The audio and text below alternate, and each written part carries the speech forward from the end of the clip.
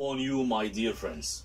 You know that all the world affected by coronavirus pandemic, and this is the greatest crisis appeared from more than 300 years ago, especially in Egypt. The Egyptian economy affected badly by this coronavirus.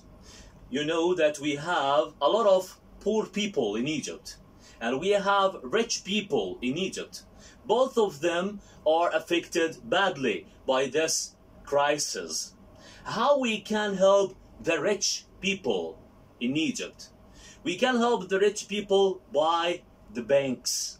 They can take, loans from inside the banks, and the government must help them. But what about the poor people? The poor people in Egypt must be helped by all of us, by the normal people, by the government, Egyptian government, by the rich people.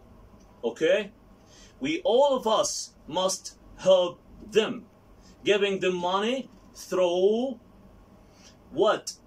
Through the charities. Through the charities.